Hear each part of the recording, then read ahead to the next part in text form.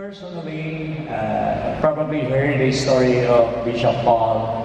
After high school, I was dreaming to continue on college, but my parents cannot bring me to college, so I was asking God to help me find a way.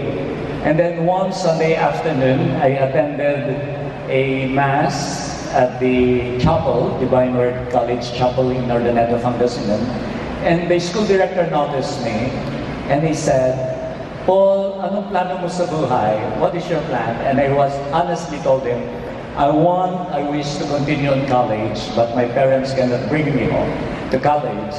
And he said, "I just received a request from our SVD seminary, Christ the King in Quezon City. They are looking for a full-time sacristan. You know, a church, the one who will open the door and serve at Mass, clean the church." And I thought of myself, said, wow, that will be an opportunity for me to be a working student.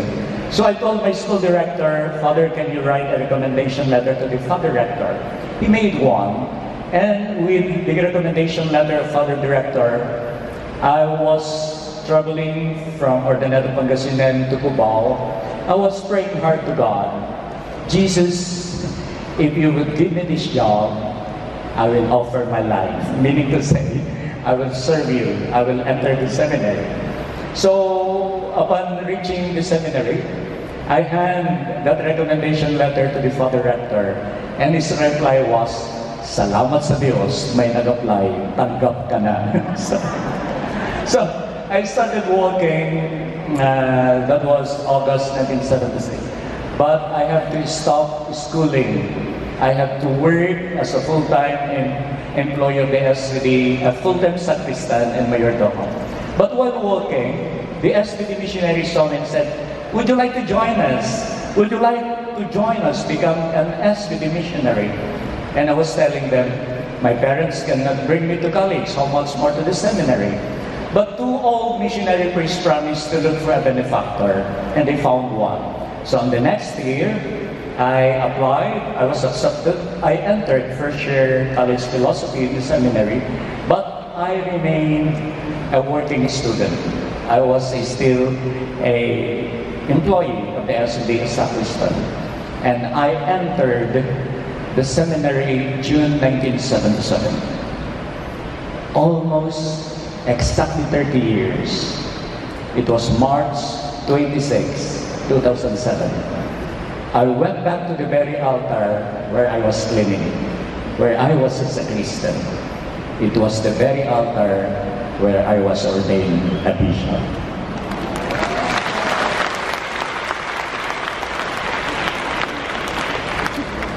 I was telling myself, poverty is not a hindrance.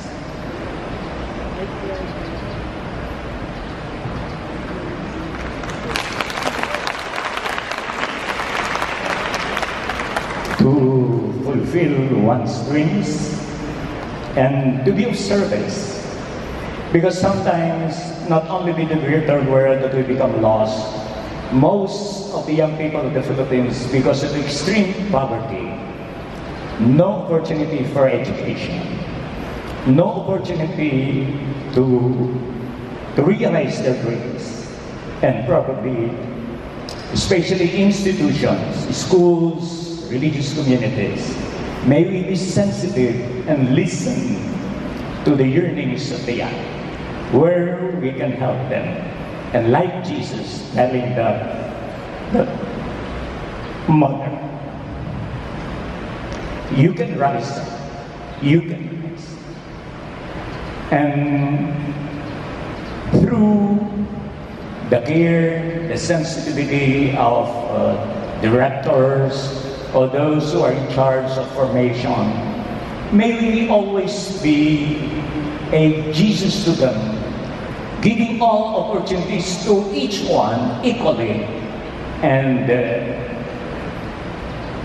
making them realize, giving them opportunities where they can once more meet Christ, see God through us. So Pope Francis